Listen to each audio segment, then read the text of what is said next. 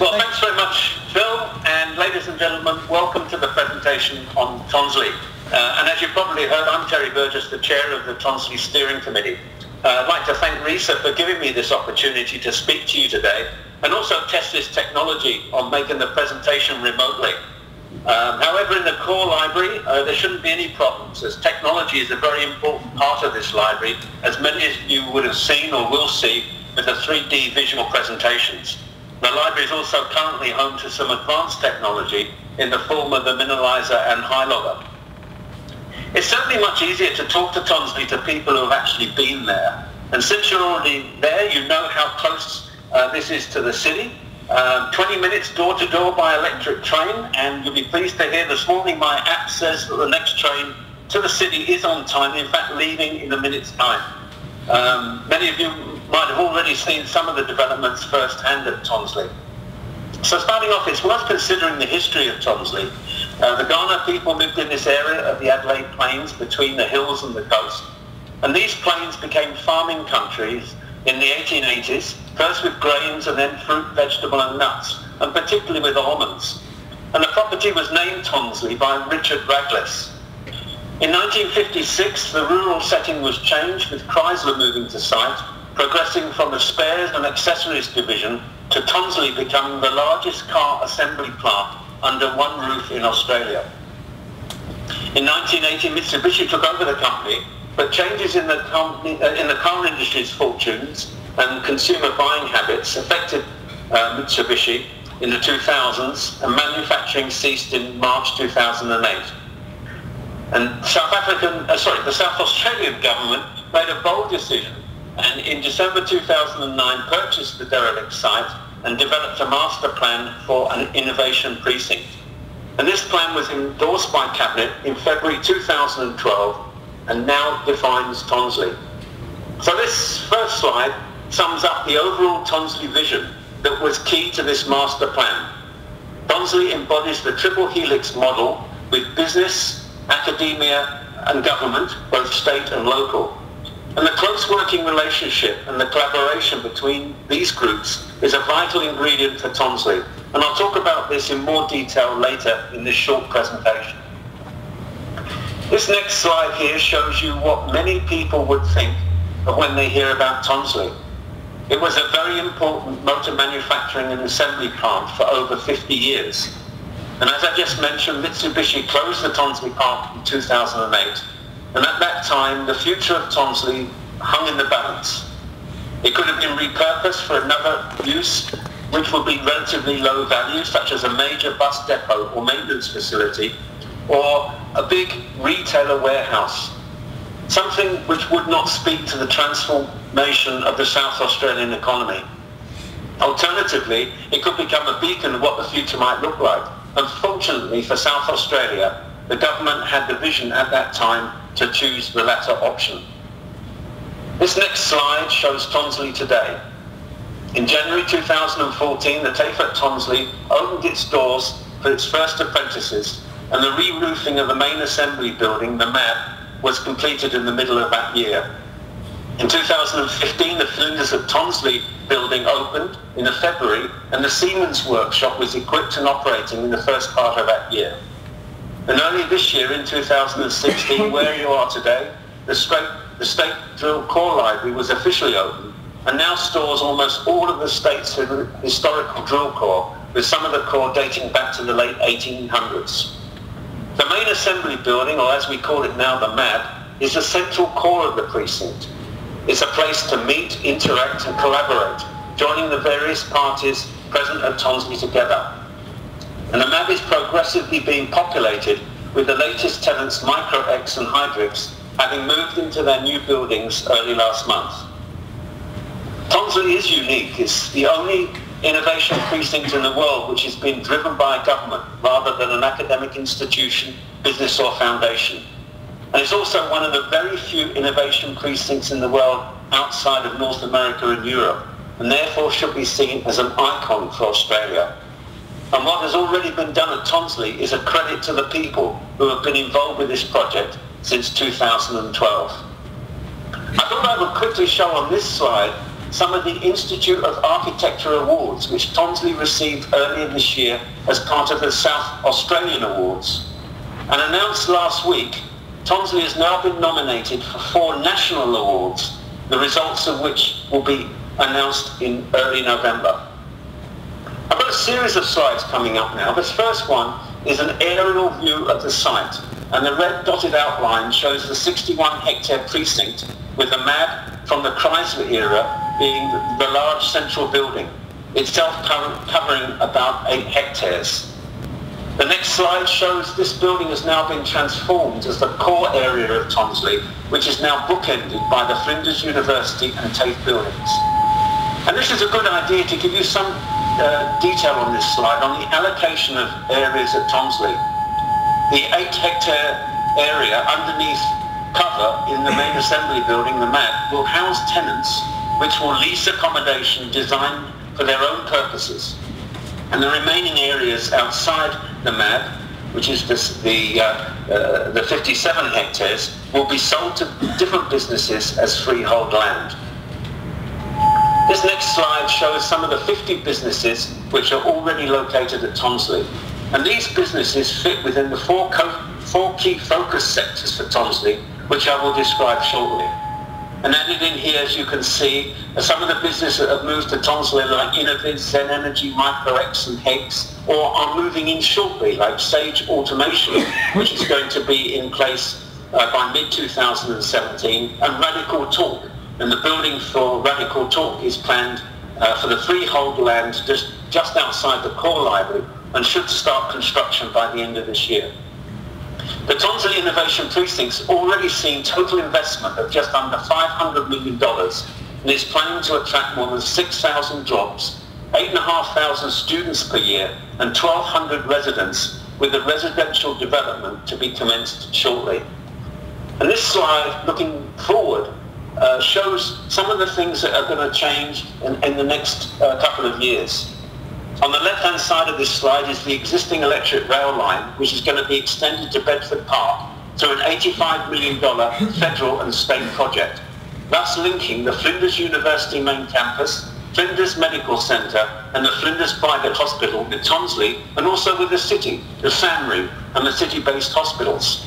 And the extended train line will also offer opportunities for further development around the stations, and accommodation, perhaps student housing, will go along the line between Tonsley and Bedford Park. Along the rail line to the northwest of the precinct is the site of a new residential development, which will see 850 dwellings, 2 to 3 level townhouses and 4+ level apartments with 1,200 residents in total. The developer is CIC and has been appointed. And if you do go to the top of the Flinders building and you look to the northeast, you'll see some of the pre-works that are now well underway, with the major works commencing in 2017. This development will assist in further transforming Tonsley into a public place with the assistance of the City of Marion and the neighbouring City of Mitcham, and this becomes a marked difference from the forbidding industrial site which has been in the community for over 50 years. This next slide, lastly on this slide, on the right-hand side to the east, is the development of the north-south corridor, which will provide additional interconnectivity for Tonsley, with the alignment of the new road giving improved and level road, footpath, cycleways between Bedford Park area and Tonsley. Turning to the slide here, this represents the Tonsley development model, the combination of the firms, institutions and organisations with the physical assets, particularly the public open spaces, such as you can see in the MAB, and the relationship between all the occupants. This is the model in the Brookings report, The Rise of Innovation Districts, a new geography of innovation in America, which was published in 2014. And the following slide shows the 4 target innovation business sectors for Tonsley: health, medical devices and assistive technologies, clean technologies, software and simulation, and mining and resources. And businesses moving to Tonsley need to be active in one of these innovation business sectors. This slide here shows the companies that are already at Tonsley, but doesn't include the businesses that are working in the New Ventures Institute, which is part of Flinders University, or that's been attracted by the COHAB. There's about 50 in total. Also not included are a lot of companies that are currently close to finalising arrangements to move to Tonsley in the MAB and also in the freehold areas. And this has particularly been accommodated with the additional investment that's been made by the state government for further tenancies within the MAB. I'll turn to this slide. It's a complicated slide, but the detail's not important. And I touched upon the key benefits of co-location of different players. And this innovation network, which has been used for a specific application at Tonsley, demonstrates the interconnectivity and interaction that is already being seen. As I mentioned, this detail isn't important, but you can see business, university and government entities working together in various combinations. And I'll turn to a quote on a slide here that's taken from the Brookings report. And last year Brookings undertook a review of progressive innovation districts in various cities in the US and Europe, which emphasised the important differences between innovation districts and traditional science and technology parks. And I like to spend a little bit of time to focus on this because it helps explain why Tonsley is different. Science and technology parks tend to offer spatially isolated buildings with little or no integration of work and housing and recreation. And I visited a technical innovation park in another state a couple of months ago, and the layout of the site almost guarantees that employees in each building would never meet their neighbours. People drove from home to the car park under the building, went up in the lifts in the morning, and then did the reverse in the evening. And according to the developer of the park, the entry criteria was that businesses had to be in technology or innovation. And that really covered almost any business today, so the door was open for everybody. But of course, the most important thing the developer said, the business must be able to pay the rent. Innovation precincts like Tonsley facilitate companies working with other businesses, inventors and researchers to generate new ideas and bring them to market in an environment which offers choices in housing, transportation and amenities, and also incorporates the local community. And the review that was carried out by Brookings in 2015 confirmed the importance of focusing on creating place to increase overall vitality, facilitate innovation and spur the growth of new businesses and jobs. And the review concluded, quite bluntly in my opinion, that if a city or suburb simply labels something as innovative, it doesn't make it that. A critical mass of economic, physical and networking assets are required to generate the vitality needed to make an innovation district successful and also ensure that the focus sectors deliver competitive advantages. And all these ingredients are here at Tonsley. So this is my last slide, and it's been a quick introduction to Tonsley.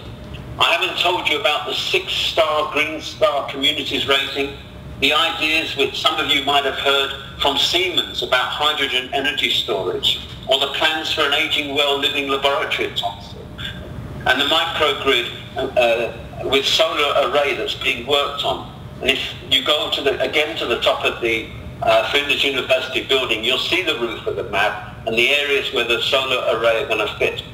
There's some really great ideas coming for Tonsley that will probably come out of the New Ventures Institute pipeline or from Innovis. And there's a very important development that I'm looking forward to, and that's the development of the microbrewery restaurant complex. When I first visited Tonsley, I was told I could go anywhere I wanted, wherever a door is open. And I can extend that invitation to anyone here today after this event. And when you go into the various areas, you'll be surprised by how many doors are opened or can be opened. Tonsley is not only open for business, it's open to your business. So please take advantage of the tour which Jed Gunn will lead after today's event. And if you want to stay longer, don't forget you can go wherever a door is open. Ladies and gentlemen, thanks very much for the opportunity to give you this introduction to Tonsley, and I hope as many of you as possible take advantage of the tour. Thank you very much, Terry. If you're okay, while you're on the phone, I might ask if there are questions from the audience for you. Yeah, sure. And I'll be able to translate those if there are. So, having heard the presentation, are there questions about the future of Tonsley that Terry might help you answer? Yes, I do have one, yes. The plans for linking to Gigacity. I beg your pardon, John? Plans for linking to Gigacity. Right. So Terry, it's from John Ellis Clint, and the question is plans for linking to Gigacity. Okay, well, as many of you know, Gig City is being rolled out progressively, and there's a number of different nodes, and Tonsley is part of the phase 1 of the Gig City rollout, and that rollout will be completed by June 2017, so June next year. And the difference for businesses working at Tonsley or any of the other nodes like Mawson's Lake or Techport is that originally, I mean, this is really part of SaberNet. SaberNet was put together for the 3 universities and the government, and then it got extended to other educational institutions, and then it was extended a little bit to businesses that are working closely with universities on research. What's happening now is it's being extended in these nodes to businesses that are truly involved in innovation and development of ideas. So there are a lot of companies at Tonsley and other sites which will be able to access what's going to be more than the 1 gigabyte per second Gig City link, and therefore actually start to use that high-speed connectivity. And one of the questions that I've put out to all the people who are occupiers at Tonsley is, if you have the world's fastest internet connection, what would you do with it? And we've got a meeting in a couple of weeks' time where people are going to present their ideas on how it can be used. And I think yesterday it was announced, and you may have seen the one-page advert in the Adelaide Advertiser, that there's now a connectivity with a number of different hubs in the US, and this is the first time that any city outside of the US has been connected, and Adelaide is the first. So it really starts to show with the rollout of Gig City here in Adelaide that we can really make a difference and be connected to the major areas in places like the US. So I think this is a really exciting development, and one of the things that I want to make sure is that businesses understand what is on offer and what can be done, and that's the reason that we're holding this workshop in a couple of weeks' time at Tonsley. Thanks very much, Terry. Are there other questions that Terry could answer? Thank you very much, Terry. No other questions, so I'll hang up now. Thank you very much for your presentation. Thanks very much, and thanks for the opportunity. Thank you.